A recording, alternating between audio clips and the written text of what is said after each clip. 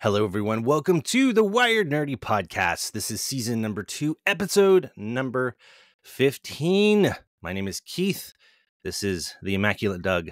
Doug, how does 1-5 find you? Good. Yeah. Doing good? Are you awake? I know we're doing this in the morning, so we're Yeah. both a little A little early. I'm a little slow on responses, but we've got a great show. Lots of articles today, some that I'm kind of interested about.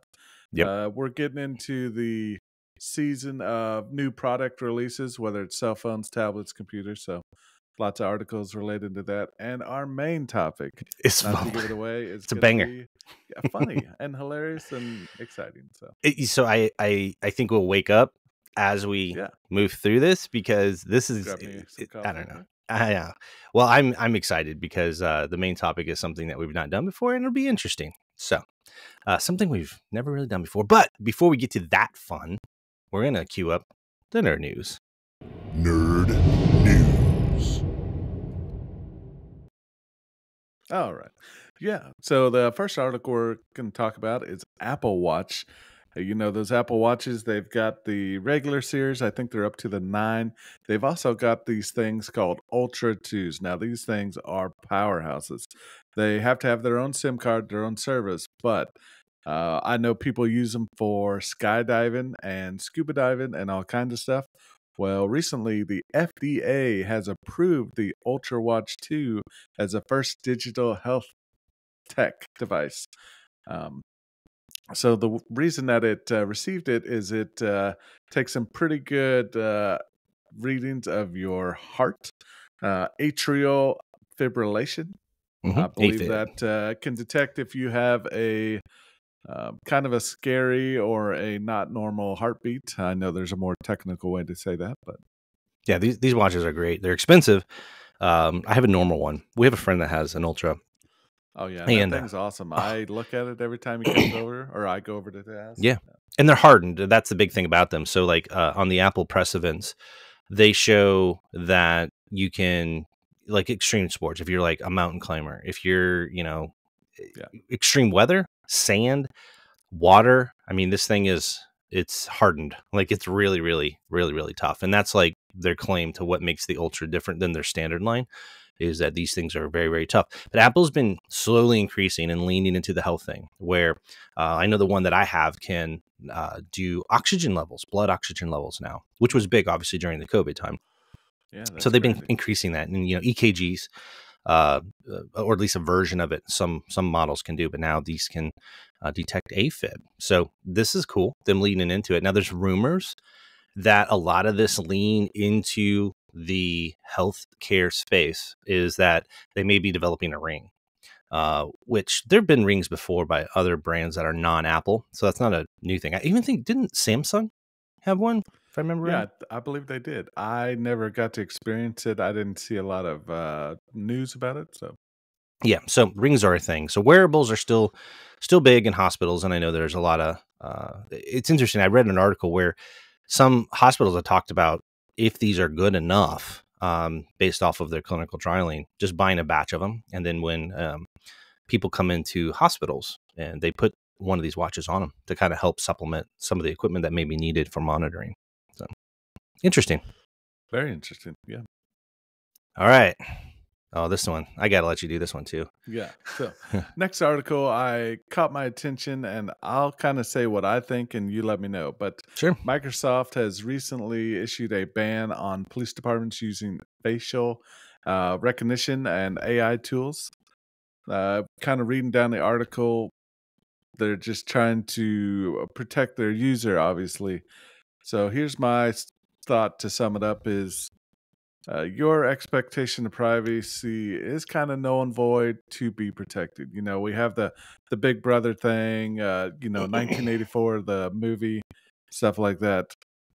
I Yeah. know that CIA, somebody's probably watching my phone, looking at my face, whatever. But I know that I'm being protected. I don't know what your thoughts are on that. So there's a parallel article to this that I didn't add just because I thought it would be redundant, but you're going to see this more and more. So you had added this to the list, and in parallel, when I was searching for articles, I found one that for airports, they were going to use it, facial recognition, and I think it was the Federal Aviation Commission came out and said, we don't want to allow AI, facial recognition AI, in certain airports for certain things. So the big thing is this: there's two technologies at play. There's facial recognition, which we have on phones, but then there's facial recognition, and that's just like using your thumbprint. Your face is specific to you, and it's something. It's a biometric that you can use, part of your validating your identity. That's one thing that we've been doing for a while now. Then there's combining it with AI, and that's what this is. And if you read into the article, it talks about AI still has a tendency to hallucinate, and that's a funny term, but what it means is it'll make up answers. There's pitfalls. It says like hallucinations. Even the best generative AI models today invents facts and has racial bias introduced into the training data. So it's not that the AI is bad. It's just the way that it's trained on whatever data sets that they're using. And it says, which is especially concerning, given that people of color are far more likely to be stopped by police than their white peers. So it goes on. And a good example of this, earlier in the podcast, there was a whole thing where people were trying to draw a Nazi soldier, and it was drawing them as Asian and which was, we know that's not historically accurate, but to the AI's credit, it's trying to be balanced, right? Because it's trained that way. That kind of bias and hallucination, that sort of thing, when they're combining AI, because the idea behind why would you combine AI with facial recognition would be to identify potential suspects. China's actually been doing this for a while. You walk across the street, not only is your face picked up, but it goes to an AI, and they basically immediately look to see if you have any warrants out for you. So the concern is, what if the AI is wrong and it says you're a murderer and you're not, you just happen to look like somebody because of these hallucinations with the data set that it's trained on. I think the same thing is for port of entry and US customs, and using it for that is that you don't want to flag things incorrectly because that's something you don't want to get wrong. So the problem is meshing face identification biometrics with artificial intelligence. That's the rub until it gets better. So my thoughts are, I think it's wise to wait on integrating this tool at this time, just for those same reasons, because the biases will be there because the data sets that they're trained on. That's my take. Yeah, I like that. I think if we get it fully operational and there's no errors, which may never happen, I don't know, it would be good. And I think the human factor always has to come in. So, hey, this flags guy might have a warrant, like you said. Yeah. Well, we still need to have a human person verify that. I think a big part of it is, too, not using generative models that have been trained on the standard bits of data. Meaning, there's a big push now for what are called sovereign AIs, meaning that a company or an entity could train it on its own data set. So if law enforcement could train an AI specifically for this purpose, which would take a long time, but maybe on their database that they have, it probably would be more accurate. Yeah. Right. So now there's still the issue of hallucinations and making it fact sometimes because it wants to give you an answer. That would have to be dealt with. But I think the idea is really dedicated AIs for being purposeful for whatever it's meant to do. And that's honestly the key to a lot of businesses adopting AI, in my opinion, is if they can scale AI up to train it on data sets that apply to them, they're going to have better results. And you don't have to be as worried about it. And honestly, that's part of the reason why self-driving has gotten better on cars. Now, there's still issues, don't get me wrong. But when Tesla had released self-driving, I mean, all of that data from all those cars driving trained their model, and it infinitely got better than what they were doing in the lab. So that's a great example of that. It was purposeful. So that's my take. Yeah. No, I like that. I appreciate that. All right. That's a good one. This next one. I sent this to you. I'm so excited. Although, as if I have another game I need to get sucked back into. Right. So we talked a lot about Starfield, made by Bethesda. And it was big. Some people had a lot of opinions on it. A lot of people didn't like it because, Bethesda's known for making things like Fallout, which we've talked about. They also made Skyrim, really, really big games. A lot of people are irritated that it wasn't more like those games, but there was a lot of things inside of it that were quality of life stuff that people complain about. And this was released some time ago, but there's a big update coming. I believe it's May 15th. And Yeah. they're adding some cool stuff. They did like a 5-minute teaser on this. So it's going to definitely make me want to go back to the game. So the stuff that they're adding into this update, which I'm really glad they're doing, it's a free update. The map system was terrible. And so they put 3D mapping in it with icons so that you can look around. It's a massive world, so it's hard to find your way around it. They're going to fix that. So that's one aspect. They're going to up the frames. People were mad. This didn't bother me as much, but up the frames to 60 frames per second if you want performance over quality on the Xbox Series X and, of course, PC as well.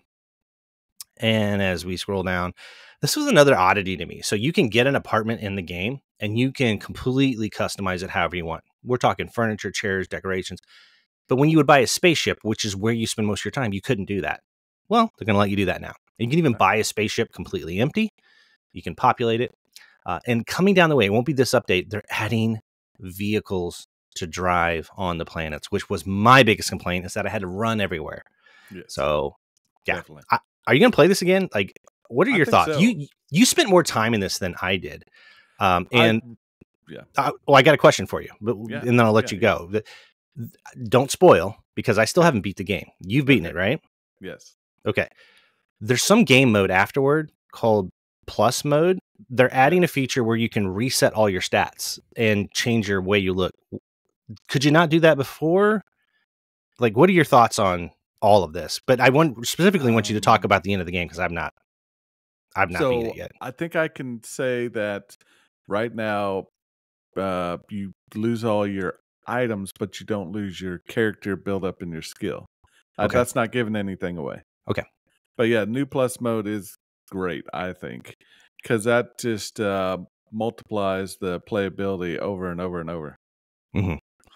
And if you haven't beat it, I really don't want to give it away, but there's a total craziness to every time you start the game. There's a certain percentage of what's going to happen once you beat the game. So. Is it based off your decisions? Yes, big time. Okay. Because you make a lot of decisions in the game. When you restart, I'd really like to tell you, but I don't want to ruin it.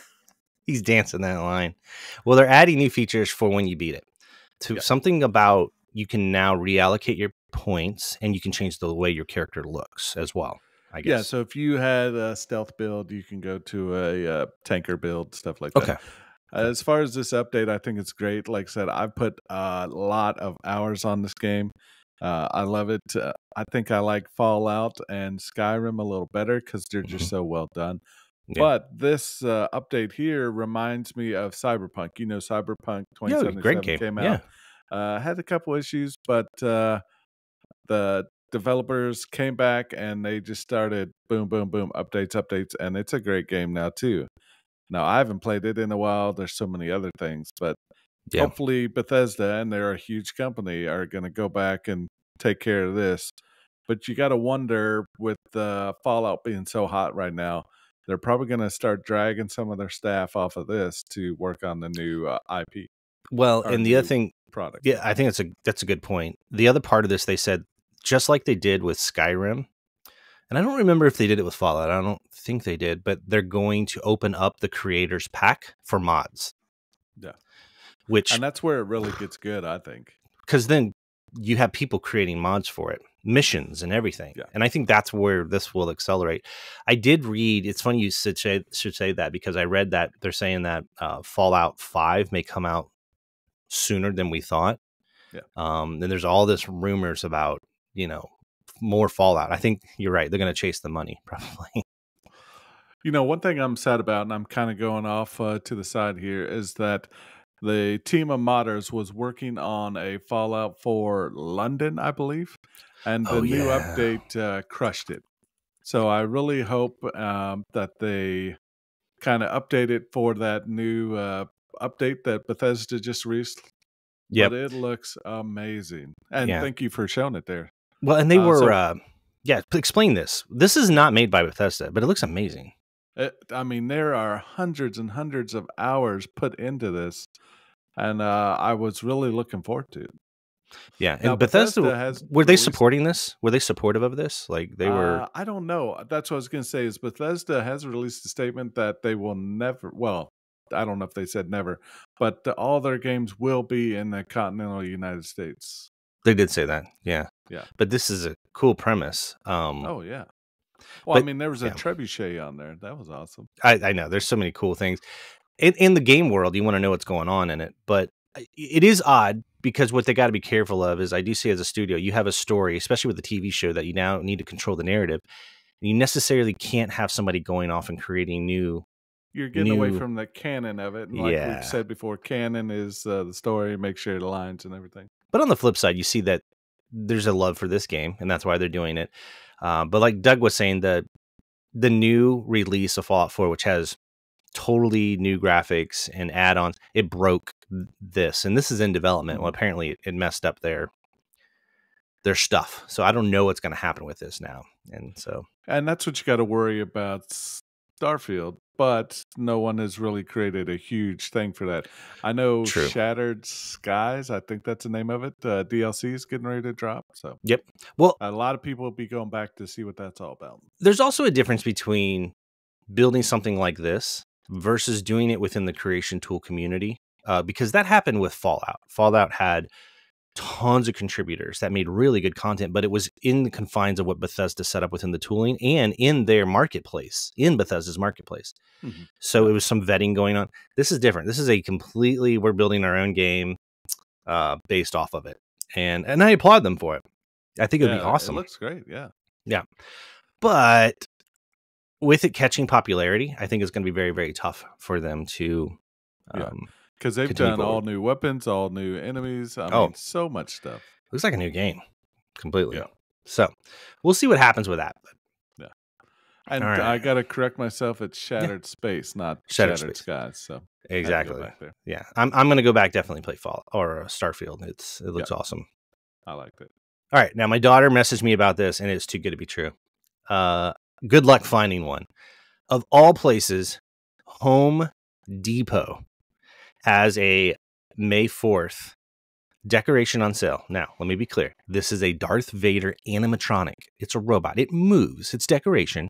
It's 7 feet tall. It comes with Christmas decorations and Halloween. So he's like holding a pumpkin there, or he can also have like tinsel and stuff. Like here's a candy cane lightsaber that they gave him. And there's the pumpkin that it comes with. Nice. And the real kicker with this is it is only $2.99. That's not bad. Because if you go and look these up, like decorations, like if you wanted a Darth Vader statue, you're looking at like $700,000, $800,000. Oh yeah, yeah. So it says here, if you can't get your hands on one May 4th, fear not. He will be online and in stores later this year. So if you're wanting that decoration, you want it to be Darth Vader, this is the one for you. So I like their website actually froze on me. I wonder if like everybody's hitting it. I can't scroll. Yeah, I'm on the website now, but I'm not seeing him. Yeah, you see, he's not. Let me go all news. There we go. There we go. Now it's scrolling. I clicked on one of the photos and it did not. It won't open up the photos. It locks the site. So who knows what's going on. Either way, this is really cool. I thought this was neat. I'm not going to get one, obviously, but our friend Joe probably needs this. He does. I bet he could convince his wife. I mean, it's got Christmas and Halloween. It'll just show up, and she'll say, "Where'd that come from?" I know. That's what my daughter says. She's like, "I need one of these." Now she could I could see her getting one of these for sure. Nice. All right, you take the next one, man. Yeah, let me get caught up here. I was on Home Depot looking for that. He was busy. He's shopping. Yeah. Hey, so the next one, Nintendo is taking down a bunch of emulators. You know, we've heard about this in the past. One of the big things I used to go to, ROM Paradise or some website like that. You're not supposed to promote those. What are you doing? Oh, I'm not promoting them. Sorry. You mean you own all of those games, and these are backups? Yeah, yeah. That's what I'm trying to say. So the backups that I got from this one website was shut down. There you go. So Better. Nintendo is shutting down another site, 8,500 UZ copies. So I'm not familiar with the UZ, if I'm saying that right. YUZU. Yeah. But Yuzu. 8,500 different Yeah. pirated or emulated copies of their games, and they've crushed them down. So I want everybody to know, you heard it here first. If the Wired Nerdy podcast gets taken down due to NDA or violation of trademarking because Nintendo goes after us, it's Doug's fault. My bad. Just backups, I swear. Backups. You own all of them. So what this is, game emulation, you can, like Doug said, you can play games in a variety of different ways with emulation and things that are called ROMs, where this one's a little touchy. It's not like Nintendo is very aggressive. They've always been very aggressive, even about their old stuff like Super Nintendo. We're talking 20, 30, 40-year-old stuff in some cases. Not quite 40, but close. But they're very aggressive about the Yuzu emulator because it plays Switch games. Switch is current right now. And so they are going after, because they don't want you to pirate Switch games. They want you to go buy a Switch and buy Switch games from them. So I kind of get it. This would be like a PlayStation 5 emulator. Think of it that way. If your current system has an emulator, you don't need to go buy a actual system. You can just emulate it. So Nintendo is notoriously, brutal legally about this. And I think part of this is, if you remember last week, we had talked about on the Apple App Store, you can now do emulators. And actually, Doug sent me something pretty cool earlier this week. I didn't even know about that. We'll talk about it in a second. But I think because now people can play these emulators on their phone, I think they're really cracking down on them. So I will say I've tried the Yuzu emulator. I have it on my my Steam Deck, because my Steam Deck I use for mainly emulating all of my backed up ROMs. And it works great. But I see why they're going after it. But now that people can play on their like iPhones, because that got opened up, I think they're like worried about it becoming more and more popular. So Now you sent me something, speaking of emulators, that was really cool. Yeah. And what was that? I'll let you speak to that. It was pretty cool. I didn't know it could do this. The iPhone emulator, is that what it was? The one with, it was the, you said it's making you want to get an iPhone now, and I didn't know about the one controls that you could do. So yeah, there is a specific emulation program or app on the iPhone or iOS world that lets you do tilt controls, move controls, but it also lets you hook to your TV using AirPlay, and it lets you connect wireless controllers. So that alone for me is enough to maybe make the switch to iOS. It looks really good. Yeah, and what was cool about this, and we talked about this, but the part that I didn't know and that he had shared was when he sent this video to me, I knew that you can, obviously with any Apple product, you can stream your screen to your TV if you have Apple TV. The part that I didn't know is that if you remember, certain Nintendo things like the Wii are motion controlled. And what he showed me was, and this is our guy, ETA Prime. He has great videos, by the way. He does great videos. But this is it in the action. But what was neat is when you shake your phone, if you had it on your TV or tilt control like a Wii, because it has gyroscopic in it, the game will respond. I didn't know that. So you could use your phone motion controls just like you did back in the Wii. So in theory, if you had Wii bowling and you put it on your TV because you have Apple TV and you're using your phone to control it, if you swing it, you could do like you're bowling. That's so cool. It is really cool. That was the part that Doug had sent me. I was like, whoa, like WarioWare. That's a great game, but you sometimes have to like shake your screen and things like that. Now you could do that if you were emulating your quote ROM backups. Yeah, I definitely think it's a good idea. To the article we were just talking about, I agree with Nintendo about protecting their current stuff. Now, I really don't agree with their Super Nintendo and stuff that's years and years and years old. But I mean, they still need to protect their intellectual property, but they could be a little less stringent on it. So that's true. But yeah, definitely protecting the stuff that you are currently marketing now, you're currently developing. I totally agree with that. Yeah. And to be fair to them, Nintendo, if you pay a subscription, you can gain access to a back catalog of Genesis games, even not even Super Nintendo, but even Genesis. But it's limited. So there may be games you want to play that you remember from your childhood that just aren't available on a paid service, right? So I don't know. I see it. And there's also a whole thing about game preservation too. because oftentimes, granted, there's collectors and cartridges and that sort of thing, but sometimes in time, there were only so many of those were manufactured, and they could fail over time. And so I don't know. There's a whole debate on this whole thing about emulation. So We'll see what happens this fall, but I've been studying the iPhone 16, and the Pro Max is supposed to be a little bit bigger than the 15 Pro Max. yeah, well, actually, Plus this emulator, plus this Ultra Watch 2, which I doubt I get, but yeah. Well, on that point, I'm gonna switch this up and go to the article I had last, because it's in the same vein. okay. I'll let you read that highlight there and let you take that one there. Yeah, so just like I said, new iPhones are coming. Apple is launching some new iPads May 7th. So it is being called the Let Loose event. They've got to put a good spin on it. They've always got really colorful, commercials. They've got really colorful icons. We're looking at what appears to be the Apple logo, very colorful, multiple colors, and a hand holding what I believe is an Apple Pencil. Mm-hmm. Really right. good. I still go back to Steve Jobs saying he never wanted a stylus way back when, but I get it. He also said that about mouse control, and you can do it. You can use a mouse on them now. Oh, I did not know that. Oh yeah, well, how much is that Apple mouse? That's a different show. Well, no. Well, I can answer that very quickly. You can sync any Bluetooth mouse to it. Oh, okay. But they do have an Apple mouse. Now, if you have a Magic keyboard like I have here, it's integrated into the casing. Let me bring up my screen so you can actually see. Here's the problem me going to So iOS this is a Magic keyboard Yeah. here, but if I open this bad boy up, I want all the stuff with it. so let me open this up so you guys can see. So here's a keyboard. See that? It has a trackpad on it. And it's all magnetic and hooks. Yep, it has this little magnet. This is the connectors, and then when I put this bad boy on there, I can use, and it's got a little cursor on the screen.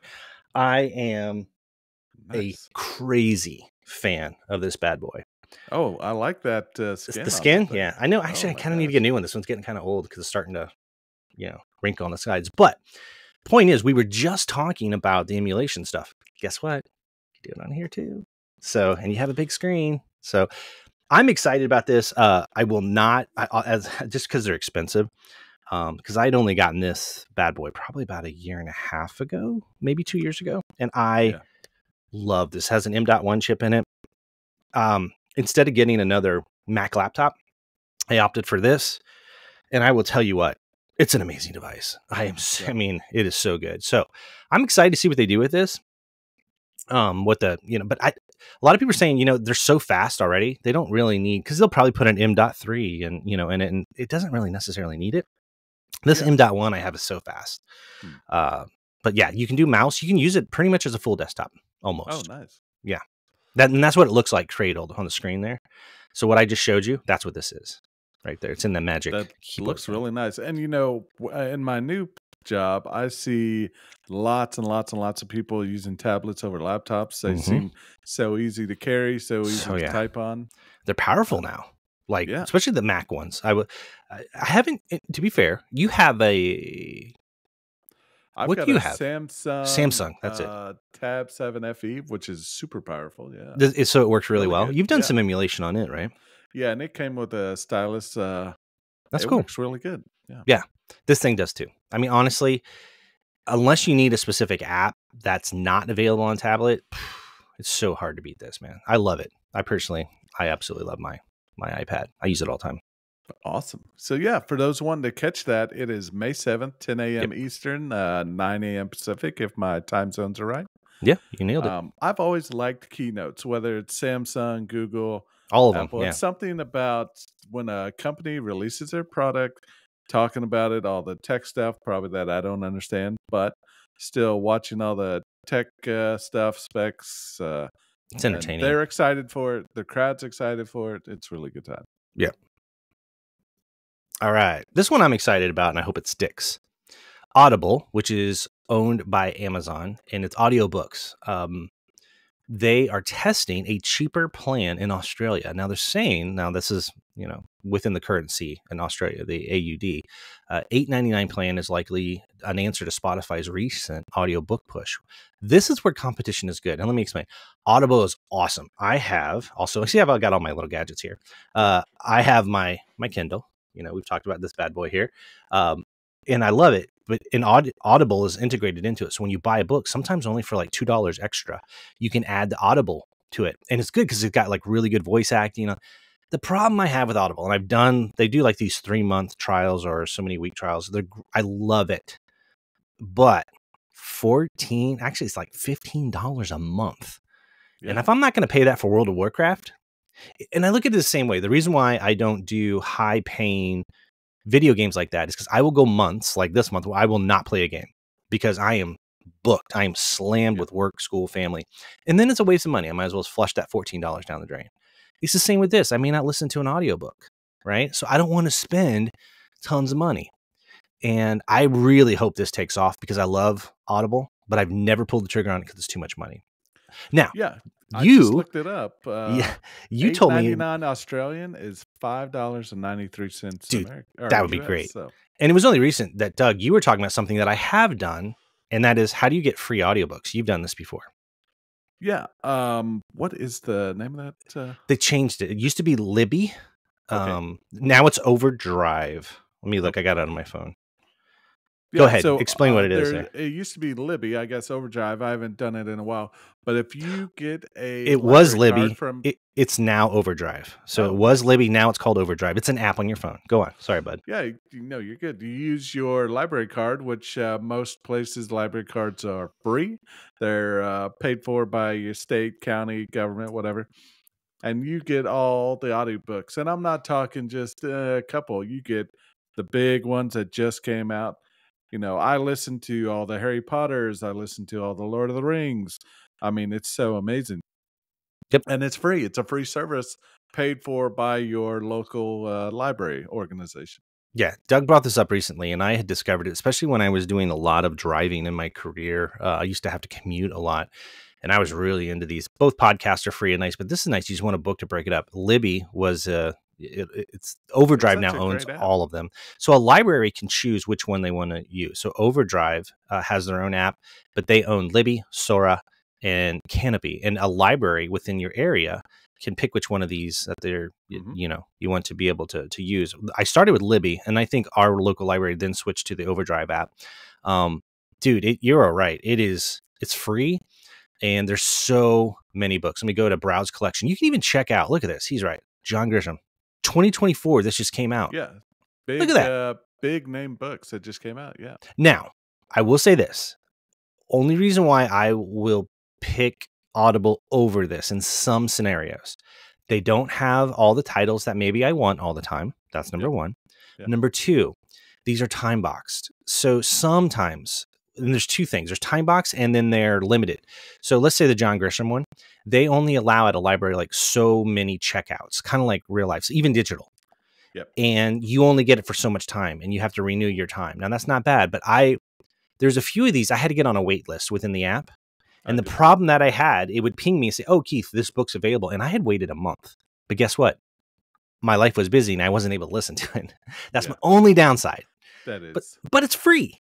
So well, and the thing about audiobooks is who is reading the book to you? Oh, yes. I mean, I've read or I've listened to lots of books where they kind of have a celebrity guy reading it. Amazing. Yeah. Will Wheaton, and I know I've said this before, read several audiobooks that I've listened to. He does an amazing job. You're so right on that because some of these are just amazing. By the way, they just announced last week, we could have put it on the list. They're redoing the entire book series of Harry Potter with over 100 actors. And it'll be the whole book series and it'll be all audiobook. That's going to be amazing. With new actors. So that's kind of cool. But oh, absolutely. What was it? It was an odd one and I didn't know if I'd like it, but I listened to the audiobook of Robin Williams's biography. It wasn't an autobiography because he didn't write it. But what was cool, the guy, the narrator did it. He did an impersonation of Robin. And it was so good when he would read the lines out of Robin's journal or whatever. He was doing the impersonation and he sounded just like him. So nice. I don't know, made it more immersive. So, but you got options. Very cool. Anyway, we went down the rabbit hole in that one, but that was fun. That's good. All right. So for our main topic, I'm gonna let you set this bad boy up while I get everything queued up here. It's no mystery. We've been talking about AI all last season, all this season. So it's time for us to start having a little fun with it. So today we came up with an idea of who would win. A That challenge. game of who would win a fight, this guy, this guy. So we are gonna battle Gemini, Google's Gemini versus OpenAI's ChatGPT, and Keith has 4.0, the latest version, I believe. So we are going to put it to the test. Now, the first one I have on the list here is who would win in a fight between Darth Vader and Legolas. That's Darth Vader from the Star Wars series, for those that haven't been awake since the 70s and 80s. And then Legolas from Lord of the Rings series, the elf that Did you uses that bow. There you go. Yeah. Did I freeze? Yep. No, we're good. It froze just a moment, but it's okay. We'll keep on rolling. Right, You're good I'm now. back. Technology. So yeah, I put that prompt in there. Who would win in a fight between Darth Vader and Legolas with Gemini? So we got a breakdown. It breaks down his advantages. Or do you want me to just share the screen here? Yeah, go ahead and break down the advantage. I'm actually I'm gonna bring up an image. Okay. If I can here. So Gemini says Legolas' advantages are his agility and speed and his marksmanship with that bow. Darth Vader's advantages are, of course, the lightsaber. He's able to use the Force. He has telekinesis. He can use that Force to throw objects at Legolas, disarm him, or crush him. And he also, of course, has that Force choke. Now, it also gives you possible scenarios. This is why AI is so fun sometimes. Possible scenarios is if it's a long-range fight, Legolas can keep his distance, launch a barrage of arrows. Or if it's a close quarters fight, Vader's lightsaber and strength is probably going to outdo Legolas. We got some pictures on there for Keith. Just so you know who we're talking about. That Legolas on the screen, that long blonde hair. He's elf. Got the big pointy ears. And then, of course, Darth Vader. So I got a question. So Gemini pointed out all these strengths and weaknesses. And this is what we want to do. We wanted to compare how do the AIs rationalize and will it pick a side? Now, I found if the matching is pretty close, it won't pick a side. Did Gemini pick a side? It did. What did it say? In most scenarios, Darth Vader with the Force at his disposal would overpower Legolas. However, Legolas can possibly land a lucky shot or keep Darth Vader at bay with those arrows and his archery skills. He might have a slim chance of winning, is what Gemini said. Okay. Wow, that's interesting. Here's what now. So mine also broke down into categories of combat skills, weapon abilities, durability, tactics. But the summary for this is ChatGPT 4.0. It's supposed to be the newer trained model. This is what it says. Given Vader's overwhelming mastery of the Force and his armored resilience, he would likely overpower Legolas in a direct confrontation. Legolas' best chance would be to exploit the environment with stealth and long-range attacks, but even then, Vader's sensory enhancement and telekinesis powers would likely neutralize such an advantage. Thus, my verdict, Vader would emerge victorious. It's flat out said it. Didn't give much of a chance. So here's my thought as a human being. I think Darth Vader wins hands down because I do too. The Force is so powerful. And why could he not grab those arrows with the Force and send them back to Legolas? He could stop them all. So I say Darth Vader's winning every time. All right. So the next one, I'm going to cue it up, is who would win in a fight between Neo from The Matrix and Batman. Yeah. Let me see here. We'll get the images up here. For those that don't know, Neo is from the series The Matrix. He is inside the Matrix, a computer program. That's where all of his powers exist. But we believe that his powers go outside of the Matrix as he is the one. And then, of course, Batman. Still, the best Batman is Michael Keaton. I said it. I think it's hilarious, too. The Batman. Look at this terrible Batman McFarlane. Oh, my gosh. With the pink hat and everything. Well, look at the one all the way to the left. It's awesome. Girls love Batman. That's cool. We're looking at a Lego Batman in a tutu with a fairy butterfly wings. That's pretty cool, actually. Yeah. Cool. So anyway, yes. So we got Batman and we have Neo. I popped mine in here. Have you put yours in yet? Yes. Yeah, go ahead. What does Gemini say between these two? This will be interesting. Gemini starts off with Neo inside the Matrix. It breaks it down inside the Matrix and outside the Matrix. So he has superhuman abilities, incredible speed, reflex, fly. He knows kung fu and all kinds of other programs he can load. But then it goes to Batman's advantages anywhere. Yeah. So what it's saying is Neo's only good inside the Matrix, and Batman is good everywhere. You know what? That rationale is spot on mine too. It says in the battle, Neo would undoubtedly dominate if inside the Matrix. Neo outside the Matrix, Batman. Well, sound logic. I can't argue with that. Now, this is really crazy because mine says key factors for the fight. Location. If Neo is in the Matrix, he's got it. But preparation. If Batman has time to understand the Matrix and Neo's abilities, he could potentially develop countermeasures.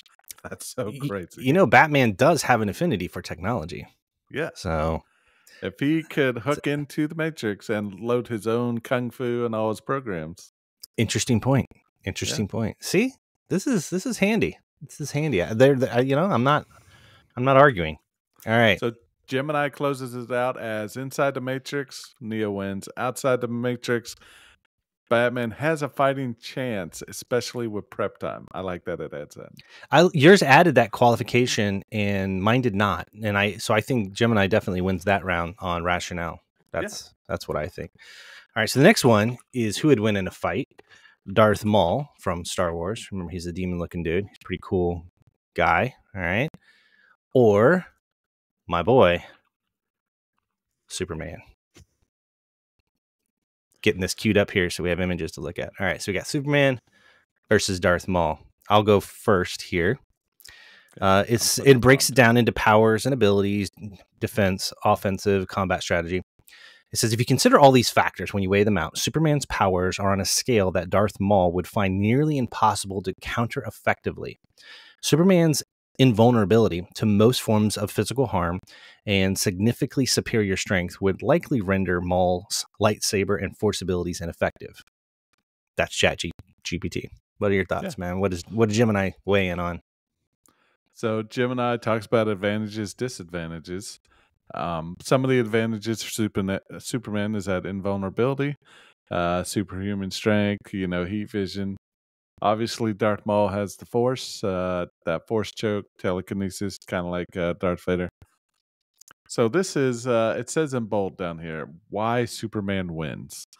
So it says a vast difference in physical strength and speed make it one-sided fight for Superman. Superman could easily overpower Maul. And it says, according to Gemini, lightsabers are ineffective against Superman. And that's what I always wondered. Can a lightsaber cut Superman? Because, bullets bounce off of him? I would say not, because in canon, they say that it's kryptonite. Now, if you had a kryptonite lightsaber, maybe. Oh, yeah. But no, I think they're both in agreement on that one. So that's an interesting one. It gives a possible fight breakdown if you want that. Sure, go ahead. Darth Maul starts by igniting his double-bladed lightsaber. Wait, it does a fictional breakdown of what it play by play? Yeah. Superman speeds toward him, easily dodging Maul's swing. He then overpowers Maul with his superior strength and disarms him. With Maul helpless, Superman could use his heat vision or simply restrain him for capture. That's really cool. Maul's done. Darth. Yeah. That's awesome. All right, I'm going to throw the next one in because we got our time clicking here. This next one is a fight between, I'm going to get them up, the Terminator. Ooh, I like this. Where this is going. Let me get my images up. As we all know, the T100, I'm assuming, is the model. Or sorry, T800. Oh, because the T1000 was liquid. Yeah, T800. And then the Predator. Ooh. Oh, nice. I'll put my prompt in on the Gemini. This might be in the comics, actually. But we'll see. All right, so I got my prompt in. Surely they've fought before. It breaks it all down. And it says, given the attributes of analysis, the battle could swing either way depending on circumstances. In a straight-up firefight, the Terminator's relentless pursuit and durability could give it an edge. However, in a scenario that allows for stealth and tactical planning, the Predator's superior technology and combat tactics would likely prevail. Thus my verdict. In a high-tech stealth and tactics battle, the Predator wins. In a direct combat scenario, the Terminator might just overpower the Predator. You know, my take on this, I think the Predator wins almost in both scenarios. That's just my opinion. Yeah. Now, Gemini doesn't give a clear answer. Ooh. It says different Terminator models have varying abilities. Fair. It believes a T-1000 would pose a much greater challenge for a Predator than a T-800. I agree. Liquid metal. I hands down agree with it on that. I made the assumption, and I think I made the assumption on this one too. It points out that this isn't mine at the top says this is an evaluation of the Terminator, specifically the T-800 model. And it breaks down what it is. So mine chose a model on its own. I didn't tell it. So that's interesting. Now, and it adds another thing that the Predator is loaded with a plasma caster. Mm-hmm. And the Terminator's biggest weakness is sustained plasma fire. So there you go. I like it. Look at that. It's interesting how each one looks at it. Yeah. It depends on what data it's trained on, I guess. Huh. So it doesn't really pick on yours, right? No, it doesn't. It just kind of gives here's things to consider. It does not give a clear winner on mine. Okay. Well, the next one I can tell you picked. It's freaking weird. I just picked the most random thing. Sub-Zero from Mortal Kombat. I got to put that in. Oh, nice fridge. I know, because I typed in Sub-Zero, and this is just nuts. So, for those that don't know, I'd like to give an explanation. Sub-Zero is a character who wears all blue from the series Mortal Kombat, video game, movies, some shows. He's brutal. And then Pikachu from Pokemon. I wanted to pick polar opposites. You did. You want to go first? Have you ran it through? Sure. Yeah, go ahead. I mean, at the very beginning, it says, in a fight between Sub-Zero and Pikachu, Sub-Zero has a clear advantage for several reasons. So Pikachu's already lost. So Sub-Zero is able to freeze Pikachu, obviously. He's a master of martial arts, and he's a very highly trained warrior with pain tolerance, better than Pikachu.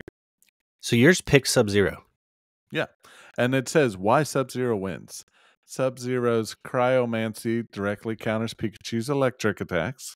His durability and fighting skills give him an edge in close combat. And he can create icy terrain, limiting Pikachu's mobility. Mine is different than yours. Oh, so man. Okay. Mine says that the outcome does depend on several factors.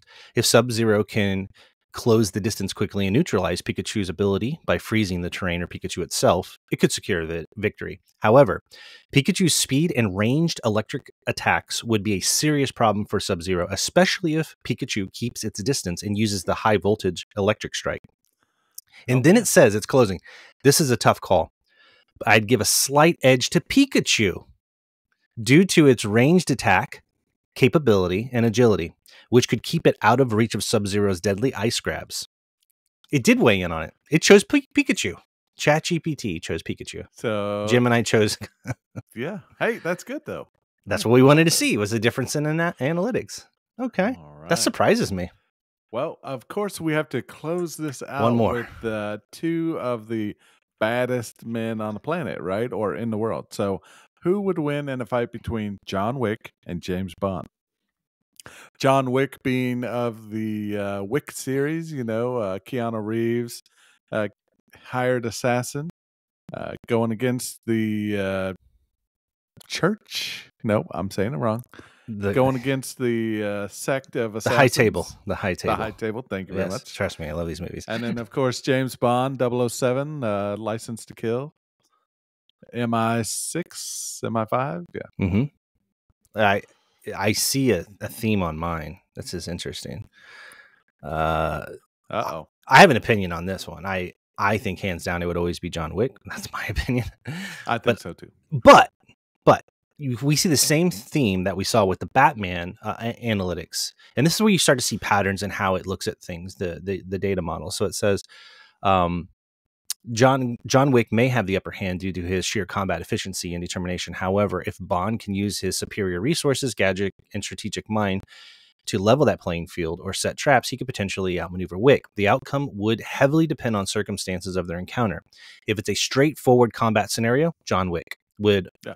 likely overpower Bond. If it's a scenario that allows for preparation and environmental use, Bond could tilt the odds in his favor, which is kind of like the Batman Neo thing, which is ironic because it's Keanu Reeves again. Yeah. What does yours say? Mine basically sums up the same thing. It gives advantages for John Wick, his gun fu, martial arts, James Bond, his versatility, his tactics, and his gadgets from Q Branch. Yep. So who wins? Long distance, both are experts with firearms, but Wick's pure gunfighting skills gives him an edge. Close quarters, Wick's martial arts expertise overpowers Bond. I agree. So preparation, if Bond has time to set traps or utilize gadgets, he could gain an advantage, kind of same thing. They said the same thing. And then I like the breakdown. So if it's a surprise encounter, Wick's raw fighting style still gives him an upper hand. But a prepared encounter, Bond could use some of those gadgets to outsmart Wick. Fascinating. But I don't think so. Wick is on point all the time. He seems like he's ready to go. He does. He almost has like a sixth sense. He may be able to know if there's booby traps. Maybe some of the Matrix is bleeding over from Neo to John Wick there. It very well may be. So that does it. Dude, that was fun. We should do that more often, but come up with more creative ones. And here's our ask. If you have others that you want to see, you want showcase, if you have arguments with your friends, you're like, hey, this person would win, shoot us a message out on YouTube or on Spotify, add a comment to one of the videos, and we'll pick it up. And if we do this again, we'll collect it and we'll add it to the list. Definitely. Because, man, this is a good way to, what I like about this? Can you imagine? We used to have these debates. Now you can have a third party weigh in that's doing analytics. Absolutely. And if your friend is like, hey, blah, blah, just pull up your app, type it in, let's see what it says. And then you can argue out the points. Interesting. I like it. It was a really good time. Good party game. That's what I think. So, all right, guys, I think that does it for episode number 15. I've had a blast. This was a very unique and fun one. Now, I will say this. We're going to take a little bit of a break. We may, if we can, do some releases of some retro game reviews, which are shorter, if we can get that done. But in the next, I would tend to say 3 weekends at least, we're going to be busy. We both have a lot going on in this month of May. So just know that we may be on a brief hiatus, but we're going to kick it back into gear as June rolls around. Do not leave us. We promise. We'll be posting stuff. It just won't be the long form podcast. Yeah. So we'll keep posting things weekly, but it won't be the long form. That's kind of the goal is what we have going down the way there. So, Doug, did I forget anything? Round us out, close us out. I think you're good. We want to just thank everybody for listening. We recently had a shout out from Como RetroCon. We want to thank them big time. Yeah, thank awesome. Sumner over there. Sumner, sorry. Yeah. 3 years running. I hope fourth year comes pretty quick. It was exciting. We met a lot of celebrities, as I would say, Mr. Rightway, Neo Ness, and now you'll have to help me with Bear. Mm-hmm. Oh, what? I have his name. Throwing you on the spot. Yeah. You did. You didn't tell me you're going to mention. He just made a comment on our YouTube, actually. So, yeah, we had 3 big YouTubers coming to our booth at Como RetroCon. It was good hanging out with them, talking. So we have plenty of content coming up. Hopefully get some interviews with those guys and some other people. We have our merch store. Lots of good stuff in there. That baseball tee, I wore it at the con all day. Very nice. Looks really good. We also have some coffee cups and hats and shirts and mouse pads, all kinds of stuff you want. I got him here. Retro Bear OG. Retro Bear OG, shout out. And he actually commented on one of our videos of how good our merch was and how good stuff was. So shout out to Brian and Old Timer Games for doing that. Yep. And can you see the screen there, Doug? Yeah, sure can. Right, so if you all go out, give him a like. He's got some really good videos out there. Such a nice guy. Like all of them. Nice they were amazing. And he has a retro Como convention video too. I'll have to watch that. I'm gonna check that out. He just made a comment on our video. He is awesome. Just like Mr. Rightway, just like Neo Ness. These guys were the best. So check out his channel. Check him out. He is a wonderful, wonderful person. And I had a blast. I mean, Sumner did a great job with this convention this year. It just keeps getting better and better, and I hope it continues. So anyway, everybody, you have a awesome, awesome week, and we will be talking to you very, very soon. Take care. See ya.